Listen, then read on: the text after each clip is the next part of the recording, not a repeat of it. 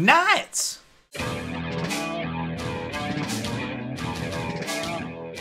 Spiky bits. That's right, hobby maniacs. We've got your top 8 things you need to know about making an Imperial Knight army. Well, I guess not a whole army, but working them into any existing Imperial army, or perhaps the most effective ways to put them into Imperial armies. But we'll give you some ideas in example army as well that we're going to be building here in the studio. By that I mean, you know, we'll probably get it done by Christmas. But either way, it's the thought that counts. Oh my goodness. But something has to be said for these huge freaking knights. Now, I'm sure a lot of people have already seen all the videos out there already explaining, you know, every little thing about the books. We're not going to bore you with that information. I will tell you this is a 120-page codex.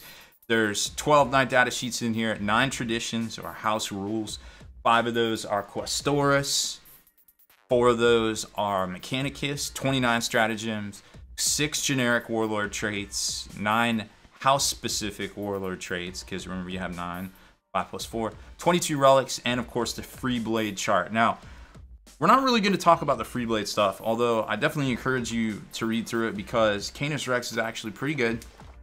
And there's some opportunity there for some really cool customization for your hobby, which I think is definitely worth talking about. But this is more straight meat and potatoes. Yo, let's talk about, you know, some stuff that you're going to see or you're going to want to try on the tabletop. So first off, this is just explaining about what Questoris allegiance means between the households and then also Mechanicus. It's very simple stuff right there. The things that you need to know about building your army right off the bat are the lances and the household tradition special rules for battle-forged armies right here. And it's very simple stuff.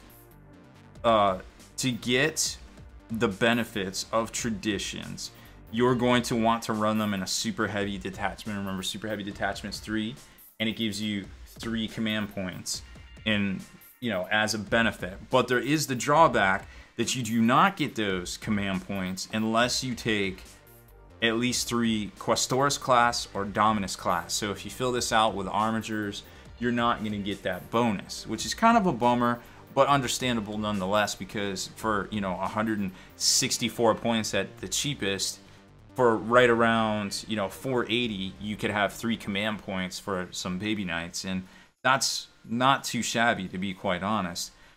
So I'm glad that GW got that feedback and kind of locked that loop in there real quick. But also, they're forcing you to get the benefits from the household special rules or the trait system by taking this super heavy detachment. So just keep that in mind. You can definitely take an auxiliary and, you know, field your knight. You can play a stratagem that we're going to talk about, become a character, get a warlord trait, which is pretty neat. But you're not going to get that household benefit, and there's 9 of them, and they're all pretty good in their own right. But we're going to talk about the top 3. If you heard the podcast on the long war, you probably already know them, so you might want to skip that section because we definitely hammered that point home. Here's the traditions right here. Like I said, we're not going to go over all of them, but just be aware that they are right next to here. Here's the traditions right here. Like I said, we're not going to go over them. We did the top 3. But they're definitely there for you to be aware of. All right, let's fast forward to, or go back and talk about some of the changes to units and some of the new units that you should really be aware of, although most folks are already tracking what's happening here. The Armiger Helvern is a gangster when it comes to shooting. 174 for 2 of these autocannons, heavy 2d3. Ignore the penalty, the -1 for moving and firing this heavy weapon. That's going to come in huge. We're going to talk about it here shortly. Very big, very good for 174 with a total of 4 2d3 shot, or 4 d3 shots at 7, -1, 3 damage. Anything 3 damage in the game. Just put this in your brain pan. It doesn't matter what book we're talking about. If something does 3 damage, you need to look closer at it because it's probably really good in some sort of way. That being said, these aren't quite, you know, as spammable as we would like, but there's still money, and I think you're going to see a lot of benefits here with those guys. The Preceptor we're not going to really touch on. My Paladin, the Gallant. The Gallant is huge. Huge change here, folks. 350 points for this bad boy. It used to be 389, so once you add in the weapons, the Gauntlet, and the Reaper Chainsword, it came down a little bit. The base points cost, we're going to talk about some of the changes there, too, in one of our points. 5 attacks now. 5. Hits on a 2-up. Incredible. This is an incredible whirling melee of giant robot death right here. This guy is nuts, and the fact that he has the Thunderstrike Gauntlet is going to be huge for some of the additional combos and abilities we're going to talk about here in this video as well. Knight Castellan is the more shootier counterpart of old Ahab, aka the Valiant. He's probably worth taking in certain scenarios, but we're not really going to focus on him. We're going to talk more about the Valiant, because what's the point of having a giant freaking robot to just kind of sit back and shoot? That's stupid. That's clown shoes. Get up in people's faces, kick them, bop them, twist them, flame them, hit them with the harpoon, all of those things twice if you can, and then charge in, because these guys are literally walking Bane Blades with, well, I guess they have 2 more wounds than a Bane Blade, but still, they're amazeballs. And this guy is probably one of the better ones out there. For 595 points stock, he comes, you probably already heard all this stuff, the shield breaker missiles, the conflagration cannon, the siege breaker cannons, whatever. The harpoon is where it's at. You got to make sure this thing hits. Twin melta guns, 2 of these things on this bad boy. It's very hard to find something better for the points cost that does what it does. So be aware of these stats, that he's strength 8. And remember, all these guys are strength 8. So we start talking about something else that's going to come into play very, very shortly. His movement's only 10 though, but that's okay. He's a little bit slow, but we got a solution for that. Just be aware, Gallant class, Dominus, Hellverns. All of those guys are good. So those were kind of like our points 2 and 3. Now going up to our 4th thing you really need to know about the Knights is the points reductions. And there's some really solid points reductions here that you're going to see. That is right here. So right off the bat, your base points cost went down from 320 to 285. Rapid Fire Battle Cannon staying the same. It's still really good. Avenger Cannon went down 20 points. It was 95. And pretty much everything else is the same. But those right there were pretty huge. So now where you were around, what, like 450 for a decent showing with a Knight, I believe it was. Now you're going to be more around the low 400s. But the Errant is 350, which is just super spectacular points-wise there. Now here's I have the breakdown from last summer when we did all of the Knights here. And here they are. So the Errant used to be 430, the Gallant used to be 389. So all high to mid 4s and some as high as 5. And now those are all getting, you know, that 40-point reduction, which is just crazy when you think about it. So I can't wait. I hope Forge World does some reductions on things like the Knight Lancer, etc., etc., etc. All right, our 5th big thing that you need to know is stratagems. And we're not going to go over all 29 of them because that's just silly. But there are some solid ones that we're going to combo off with in here that I think really kind of run the gamut for all the houses that you need to be aware of, but some are more spectacular than others. You've probably seen some of these already, so just kind of bear with me as we talk about it. Noble Sacrifice is huge, and I guess that was probably something we should have talked about, how the reactor system works on the Dominus there at point 3. But the reactor system, you roll 2d6 now if you explode, right? And if any of them are a 6, if either one is a 6, it explodes 2d6 and everything suffers d6 mortal wounds, right? If you roll both 6s, it explodes 3d6 and, of course, does d6 mortal wounds as well. Now, this particular stratagem for 2 CP is going to allow you to explode on a 4-up on either of those dice if you're Dominus, or a 4-up just straight up if you are an Armiger or a Questoris class.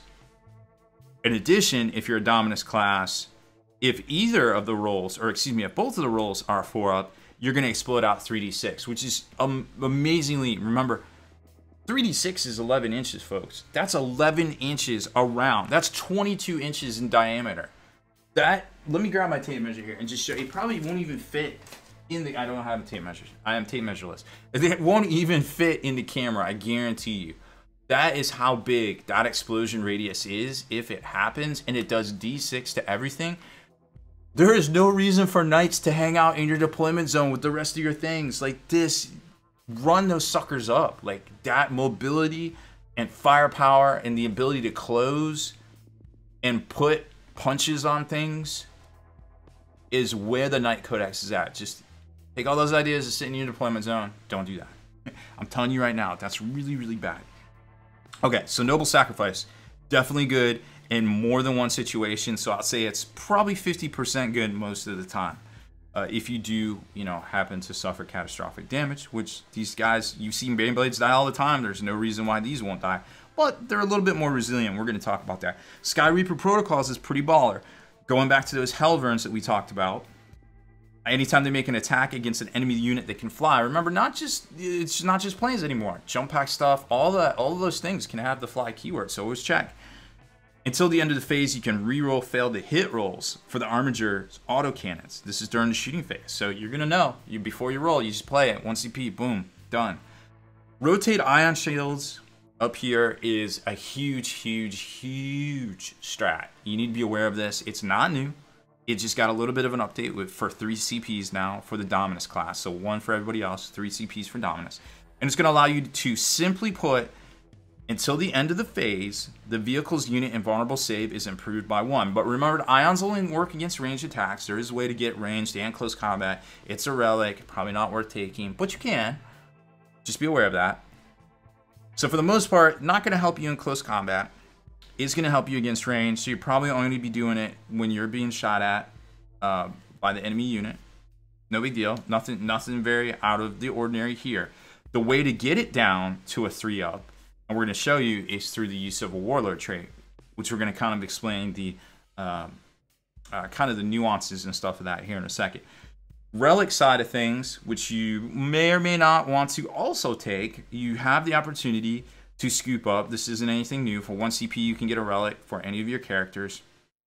But remember, the only way to get a character is to take a super heavy detachment.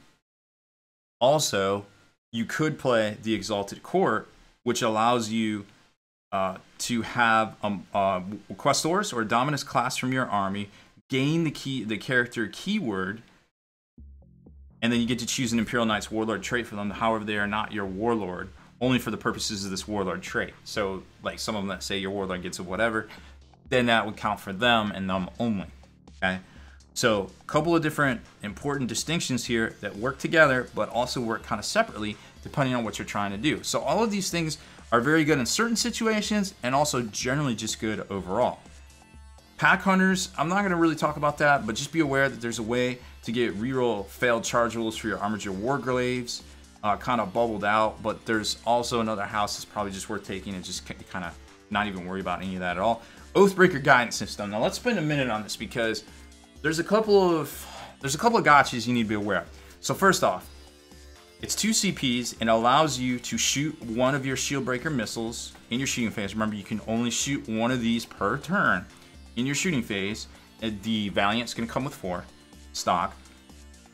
It can target a unit that is not visible to its bearer, and you can target a character even though it's not the closest unit. Now, if you're not on board and you've been living in a cave the past 3 weeks, the Shieldbreaker missile is incredibly powerful in and of itself.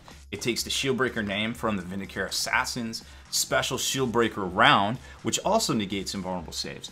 It's a 48-inch range weapon. It's heavy 1, strength 10, neg 4, d6 damage. Can only fire 1 a turn, and invulnerable saves cannot be made against wounds caused by this weapon. So pretty incredible weapon, and the fact that it's restricted to firing each one once per battle, unless you reload it with a terrain piece, which is a whole nother can of worms we're not really going to talk about, except for the fact that, remember, terrain takes up a separate detachment. Probably not worth taking, to be quite honest. Sorry. It's cool casually, not really cool in the medium to semi-competitive to the competitive levels, I don't feel like. All right, back on track. So what this does is allow you to snipe out characters and things you can't see within 48, which is And with a movement of 10 and a range of 48, for the most part, at 60 inches, which is 5 feet from, you know, your original starting point, I think you're going to be able to get range to most things. Let's just throw it out there. Let's call it what it is. Call a spade a spade. So there it is. Now, here's the interesting part. First off, a little cycle of rules to lay down on you. It doesn't necessarily apply to this, but there are some flowchart issues here that we need to talk about. So when it comes to shooting, unless otherwise stated, each model in a unit attacks with all of the ranged weapons it is armed with. After all of the units models have fired, you can choose another unit to shoot with until all eligible units that you want to shoot with have done so. So, unless otherwise stated, each model in the unit attacks with all of the ranged weapons it is armed with. Meaning that if it didn't say these were one use only and you can only fire one per round, you would have to fire all 4 shield breaker missiles per shooting phase. As soon as you said, okay, I'm going to the shooting phase, I select the Valiant, you would have to launch all 4 missiles. This is an incredibly overlooked rule.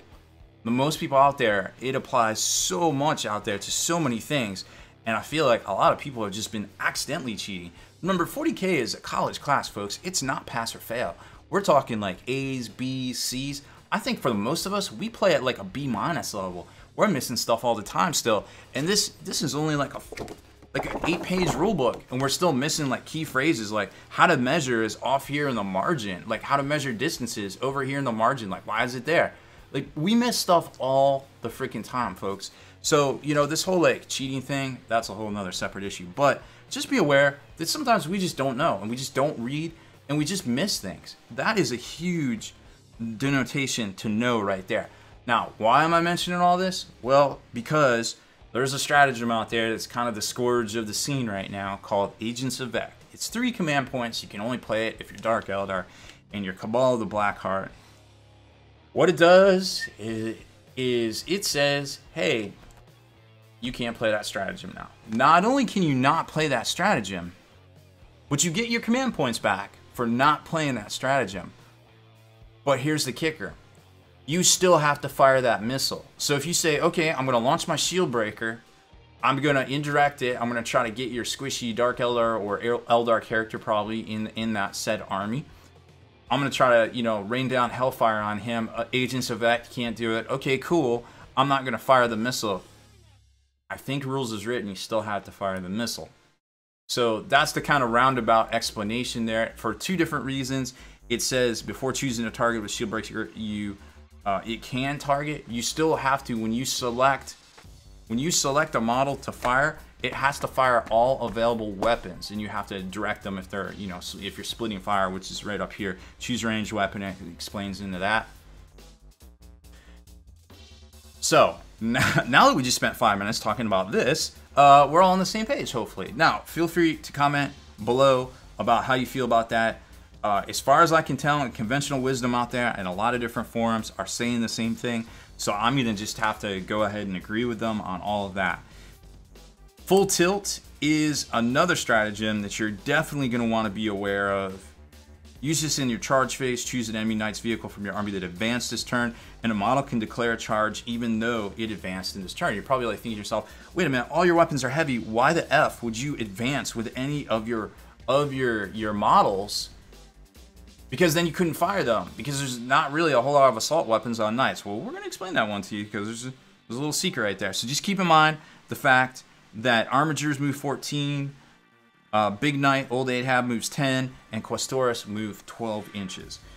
Then we've got the Chain Sweep. And the Chain Sweep, coupled with the Thunder Stomp and also the Death Grip, you've got a 3 CP kind of triangle of death here that you can play, which is really super interesting when you think about it. All of these 3 activate immediately after fighting with an Imperial Knight. So you say, I'm selecting this guy to swing, I do all my stuff, I do my close combat attacks if they have it. The Valiants don't have a close combat weapon, believe it or not. They do have attacks, so they do have 4 attacks. It is going to be at strength 8, but other than that, you're probably better off swinging with your Titanic feet, which are always a crowd pleaser. for 3 attack rolls with each weapon, you're swinging 12 times with that. So they do more damage with their feet because they have no offensive punchy fists or anything like that. But that being said, if you had a different model, perhaps a Gallant that we talked about earlier, which not only possesses a Reaper Chainsword, but also a Thunderstrike Gauntlet, and both of these apply to the relics, which they list right there, the special relics, then you can perform additional attacks to go along with it. The Chain Sweep is going to go against everything within 3 inches. You roll a d6 for each enemy model within 3 inches. On a 6, that enemy model suffers a mortal wound. That's going to be more of a tactical kind of play because you're going to have to go up against mobs and they don't have a chance to pile in yet probably on you, so you may or may not be affected because you're rolling a 6. Death Grip is incredibly powerful. For 1 CP, you snatch up a single enemy unit. Could be a Rhino, could be a character, could be a shield captain, and you roll a strength check. You roll 8 plus a d6. They roll their strength, which is probably 4 or 5, plus a d6. If they don't equal or beat you, they take d3 mortal wounds, and you keep repeating it until either they're dead or they beat you. That's nuts. That is super crazy good. So a good way to do a lot of damage for 1 CP. This will probably be getting looked at, although it does require a lot of, you know, things. You have to have a Thunderstrike Gauntlet, you have to have Freedom's Hand, so I mean technically Canis Rex can do it. The Thunder Stomp is a little bit easier to get off.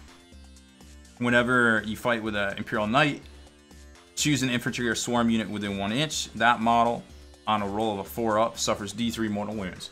So you can do this with the Valiant, you can do this with the Gallant, both of them, but just be aware that if you need to pick up a squad, there are ways to get additional attacks right here, which is the triangle of close combat, kicky, punchy, killy with your big freaking robots. Technical term, TN. Woo!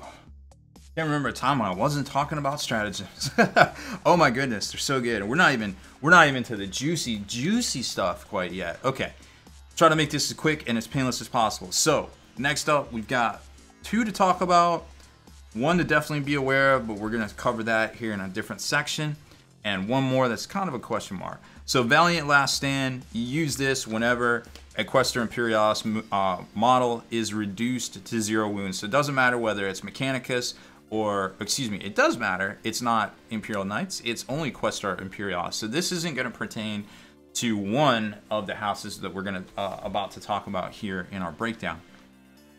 Before removing it from the battlefield, model can immediately shoot as if it were a shooting phase or fight as if it were your fight phase. After resolving these attacks, assume the model has 1 wound remaining when determining characteristics to use on its damage table. So for the most part, it's going to be hitting on 5s, I think 3s if you're Canis Rex, but kind of meh unless you use it in certain circumstances, which we'll talk about here in a second. Benevolence of the Machine God is silly good. Use a stratagem when a Questor Mechanicus model from your army suffers a mortal wound. Roll a d6 for that mortal wound, and each other mortal wound inflicted on the model the rest of the phase on a 5 up, it's ignored. So it's a 5 up feeling of pain, which you really don't see very often. So you need to 3 damage stuff, 5 up feeling of pains, +1 the wounds. Those are all mechanics. You need to, your ears need to perk up and be like, whoa, I need to pay attention to this. How do I use that? That's important. So whenever it suffers a mortal wound for the addition of the phase, so obviously mortal wounds generally get spammed out in the psychic phase, so this would be a good one for the enemy psychic phase, but they still can happen in enemy shooting phase, which you're free to go ahead and play it again. It's pretty huge. Machine Spirit Resurgence, also for Questor Mechanicus. Pick a Questor Mechanicus from your army at the start of any turn. Until the end of this turn, you use the top row of the model's damage table, regardless of how many wounds it has left. This ends immediately if the model is reduced to 0 wounds. So if you've taken a lot of damage, you know, you just go ahead and pop this and be like, I'm immediately back in the game, hitting on 3s for the most part with the Knights, although some Knights do hit on 2s, such as Canis Rex. It's pretty huge. Now, there is going to be a bit of an FAQ question. This allows you to kind of outflank a Knight that isn't any Questoris or Armiger class, so not the Dominus class. It does not allow you to set it up on the battlefield, so I feel like per the beta, you cannot do this on turn 1, but it will need some clarification. You get to set it up within 6 inches of any battlefield edge and 9 inches away from enemy models. But again, probably needs some clarification. I feel like it's a little expensive for 3 CPs if you can't do it on turn 1. But then again, maybe that's all by design. I don't know. So look for some clarification on this one. But I'm sure folks will try to do it turn 1, although the rules is written. I don't think you can per the beta FAQ. Okay, so that's our strats to know. Let's talk about the households. So our top 3 picks for the households to play, not just based on their traditions, but also everything else they can do, would probably be the top being Raven, which is Questor Mechanicus, the Questoris, I would say Terran, and Hawkshroud. And here's why. Well, maybe with Volker kind of bringing up the rear on Questoris Mechanicus Knights. But let's go over it real quick. Terran allows you to re-roll an extra d6 for advancing or charging, and you discard the lowest roll. Their Warlord trait, which I'm going to mention these, but none of these are probably ever going to get taken, because we'll talk about the Warlord trait here in a second. That's probably going to get taken quite a bit by most folks. So you can reroll failed charge rolls for your Warlord. It also has a battle cannon replacement that's huge in the fact that it's +1 strength, so it's strength 9.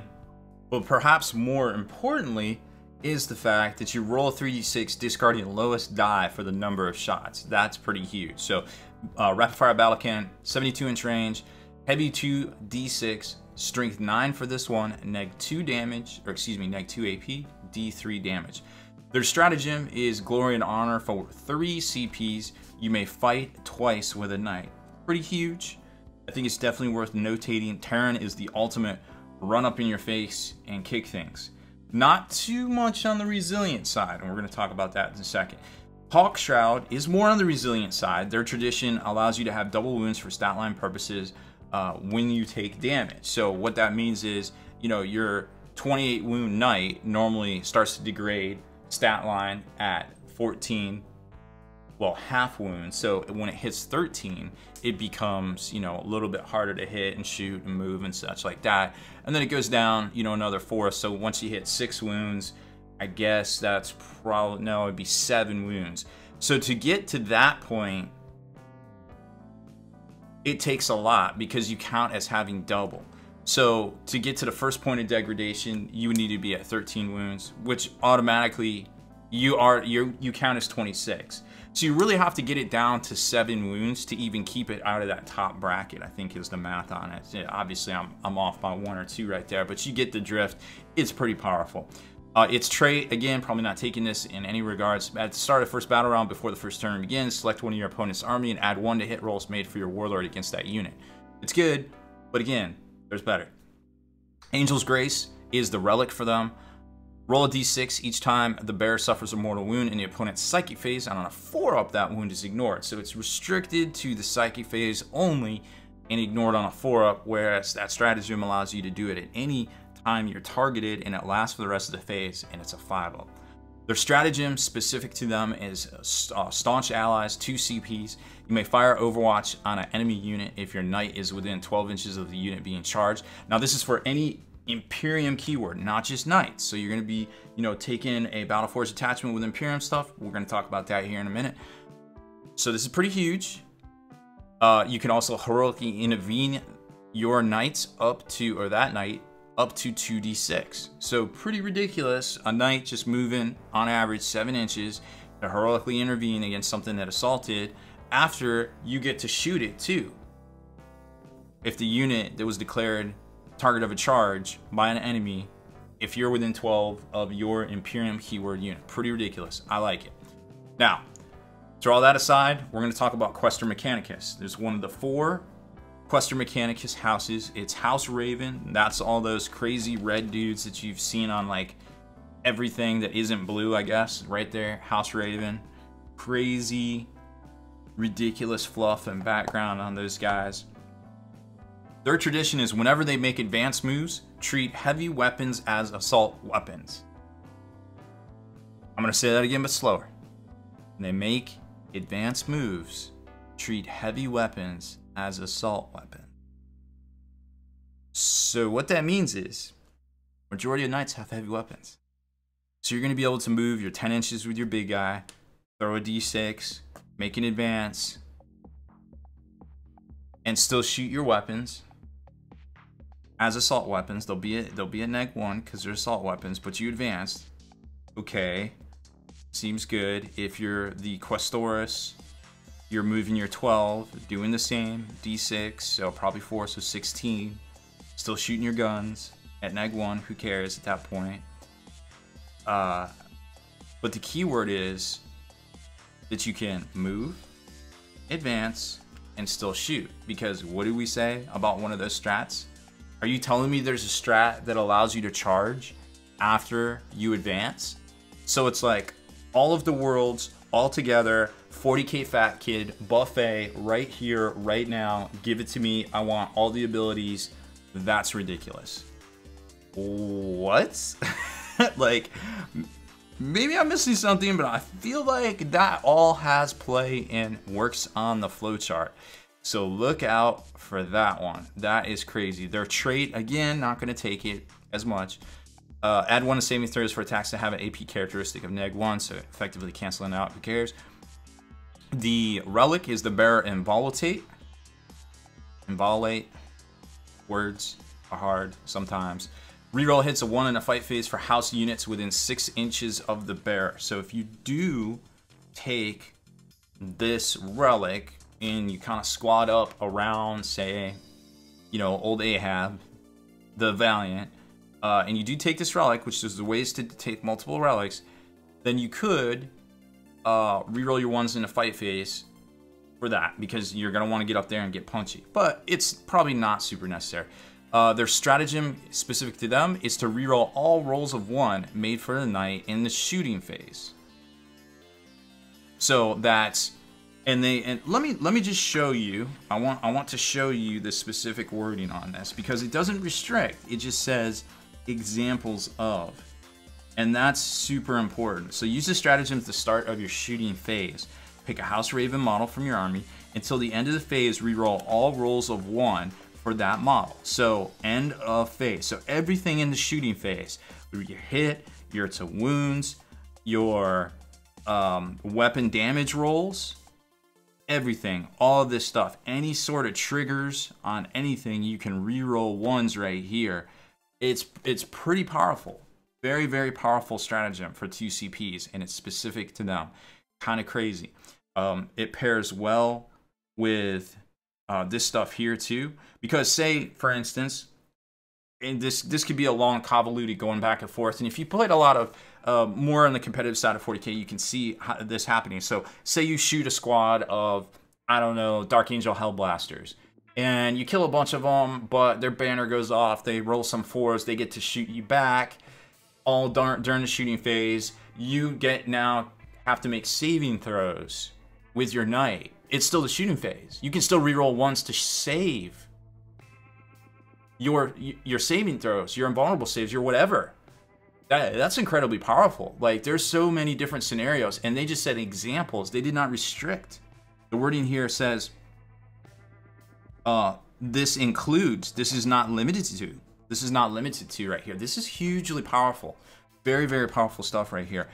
Pretty good. I can't wait to get some House Raven on the tabletop. So those are our top 3 picks. Again, we broke them down a little bit more on the podcast, along with our podcast episode 152. Go look for it. It's on YouTube. Of course, it's on iTunes and all that stuff as well. That was kind of the meat and potatoes of that whole episode. But we're trudging forward. We're getting there. We're gonna talk about our best traits and relics that you need to be aware of next. All right, our 7th thing you need to know is best traits and relics. I kind of lopped them together because there really is only a couple that really kind of pertain to the content we're throwing out right now. The first one is definitely number 2 on the chart right here. Iron Bulwark. Your Warlord has a 4-up invulnerable save against ranged weapons. Just straight up, boom. Hands down, one of the best Warlord traits. probably one of the better ones out there just in general. But for knights, it's incredible because now you can rotate Ion down to a 3-up. So definitely something that you're going to want to have all day, every day. You need to be a character, okay, to get this, which you can do if you take the super heavy detachment, or you can just play the stratagem to do it as well. So just something to be kind of aware of right there, right? The Landstarter is pretty good too. Add 2 to all advanced and charge rolls for friendly household units within 6 of your warlord. But you're probably going to want to put that on your big daddy. It's going to hold your line. So Landstarter probably isn't going to come into play here. Although you might want it with House Terran, something in House Terran that will be in your line, your formation moving forward. Just something to think about. But I don't think it's going to see as much play as the developers and designers originally thought. Relic-wise, there's a couple of good ones in here. You could take the 2-up save relic to get down to 2, but there's so much stuff with -1 right now. It kind of doesn't matter. It's like you're a 3-up, but then you go to a 2-up, and you have to blow a command point in order to do it. Doesn't even matter, because if you're a 2-up and they're hitting you with the -1, you're gonna be going up to your 3-up anyways.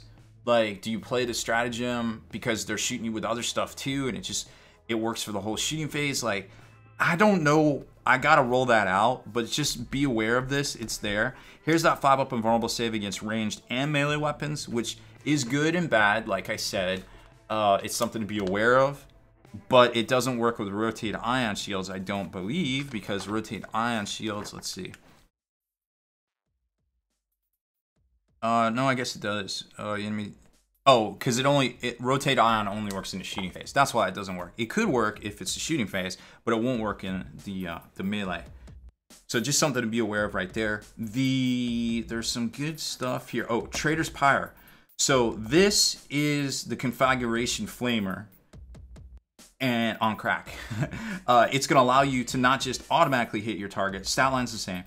You're going to auto hit your target because you roll your 3d6 and you get whatever. Generally it's 11. That's the average. But you now get to reroll failed wound rolls for this weapon. And a strength 7, if something is assaulting you and it's an infantry model, you're probably going to be wounded on a 3 or perhaps potentially a 2 if you're squishy Eldar. And now you get to reroll that. Like, that's going to be bad times for them at -2 damage. So I feel like you auto take this relic because you get the 1 right off the bat. You throw this on your old Ahab all day, every day right there. If you are going to go with the Castellan, you may want to think about the Cowl's Wrath, which is the Super Plasma on crack. It's an extra strength characteristic and an extra AP characteristic and an extra damage. This thing is bad times, bad times for anybody. You put this on the Castellan, it's pretty nuts. The Thunder of Altaris, we talked about that. That's the Terran special rule that allows you to roll 2d6 for the heavy rapid fire battle cannon and discard the low, or excuse me, 3, discard the lowest. Pretty good. Definitely something else to be aware of. However, I'm not going to spend a lot of time on anything else because I just feel like it's not good synergy with the rest of the stuff out there. All right, now we get to demonstrate our crazy amount of technology here at Spiky Bits. I am gonna grab a sheet of printer paper and a pen, and we're gonna talk about some example armies. So for this is what it's all gonna come down to. Okay, so let's start here. This is kind of an army that we've been working on the podcast for a little while, and it's there's some tweaks to it and some different ways we can go with it. I'm gonna John Madden it pen and paper style for you right here. So first up, we're gonna start with our knights. We're gonna go with a super heavy detachment, right? And go with our Valiant, old Ahab, he's 595, and then shooty armigers, because why not? So we need at least 2 more. These are the Hellburns, right? And we need at least 2 more, but we'll go ahead and take 3. 174 each, all day, every day. 174. That's going to give us a grand total of 1117. Any Spartans out there? And or 943 if you take a shooty one out, whichever. We'll just kind of bracket that right there. It's good to know. Now we're going to throw in some custodes. We love our custodes. A Vanguard. No, this would be Supreme because they're HQs, right? So 160, 160, 160. We will take Shield Captain on Jet Bike, of course. Is there any other way to take them? And my technology has failed me. Did I ever tell you about the time Games Workshop tried to hire me? All I got was a stupid pen. Oh, let's see if this works. Okay, here we go. Shield Captain. So this is gonna be foul 80 all day, every day, right there. And then we'll throw in a guard battalion. We'll say GB for short. And this is really easy. 285. This is gonna get you 2 company commanders and 3 infantry squads with mortars. So that's going to be 9-man units. So if you're worried about Reaper and the ITC, that'll definitely help you right there. And of course, we're going to sub in 2. We don't have to, but we got 2 heavy weapon teams with 3 mortars each. So a total of 12 mortars to drop bombs. And then of course we're going to take them Cadian because you give them the order. They're already rerolling 1s. So if you give them the order, they're rerolling everything, which is pretty huge. We won't take, let's see, we'll take the Aquila on one of the dudes, so we get to command point farm, and we'll make the other company commander the Grand Strategist. So we have our 1 relic, we have our warlord. We're 100% legal as a battalion. We're gonna get 5 CP. We're gonna get 1 over here. We're gonna get 3 for being an army. Now here's where the problem lies, and we talked about this. This right here normally would give us 3, but it's not because we stocked it full of armigers, buster armigers, so to speak. So we're gonna get a big fat goose egg right there, unfortunately. Not only that, but we still get a character in here because it is Battleforged and we did take a super heavy. So we're gonna make him our character. We're gonna spend 1 CP to do the court, where we get to give him a warlord. We get to give him a relic. So we're gonna give him the relic, the 4-up. Excuse me, we're gonna make him a warlord. Well, not the warlord, you know what I mean. And we're gonna give him the 4-up invul. So easy game, easy life right there. Over here on the Custodians, now there's a couple different ways to do this. I think the easiest way is to just open up the vaults. 1 CP. Actually, we'd have to do 3 CP. Because we're doing 2? Yes, because we're doing 2. So we're gonna give them the 4. We're gonna give one of them the 4-up invul. And we're gonna give one of them. Well, they all just have 4. Okay, let's try that again. All of them have a 4-up invul and are scoring because they're custodes and the defenders of humanity. Super, super duper friends. Then we'll give one of them the 3+ invul and reroll charge relic. And then we'll give the other one Eagle's Eye, which is +1 invul. So we're gonna have to spend our 3 CP. So 3 CP and 4 CP. So we're gonna be down. So we're at 9. So we're gonna be down to 5 CP before the game even begins. But the beauty of this is you set these guys up after your company commander's on the board, so you can use your Aquila to try to roll for each of these, because as long as he's on the board, you get to roll for this. So that would be kind of cool. You're gonna get 1, 2, 3, 4, 4 chances to roll a 5 and try to recoup some of these right here. So maybe you'll get 1 and then I'll give you 6. And whenever your enemy plays stratagem, you're gonna use Grand Strategist to try to get some of it back as well. So chances are they're gonna do some pre-game shenanigans or something like that. You might get to roll if your warlord's on the table over here with Grand Strategist in your guard battalion, and get some of those back as well, and kind of start stacking that deck for those 1 and 2 and maybe 3 command point stratagems that you're gonna play. Now this, I think, points out to 1882. And there's a little bit of play here too, because obviously if at 2K you're looking at about 120 points right here. So you only need technically this to make your super heavy detachment legal, where you get the character and you're good to go on that regard. So you could add that to this and get rid of one of these armigers. Now remember too, if you take these as Raven, these armigers, they're already not suffering the -1 to shoot. But if you're House Raven, you get to advance treat them as assault weapons, right? They'd be -1 to shoot because they would be assault weapons and you're advanced with them. And I'll have to check to see if that actually has play right there, but I think it's just -1. I think it's worded no penalties from moving and shooting heavy weapons, not for assault weapons. So I think you're still going to be the -1 right there. I don't think there's any way around that. But 4 D3 shots, even at -1, hitting on 3s, now 4s, is, yeah, it says for heavy weapons, so it becomes an assault weapon. So it's probably not going to have play there. It's still pretty strong. So you throw in an extra 120 points here, gets you up to 290. You've got 290 points to play with, potentially. Between these, you could flesh out your Acadian battalion a little bit more if you want. You can't quite, I really tried to crunch the numbers here and get in a brigade, but the cheapest brigade I could do is 624, and that's just strictly bare bones.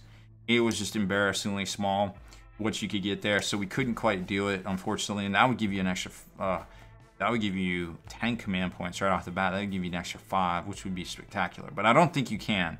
So, that being said, I'm still pretty happy with this. It gives you plenty of wiggle room if you want to splash the pot with your particular playstyle. Hell, you could even take Pask, sub out one of these company commanders, perhaps, you know, take some rattlings to kind of box out things in squads of 10 right here in your elite slot.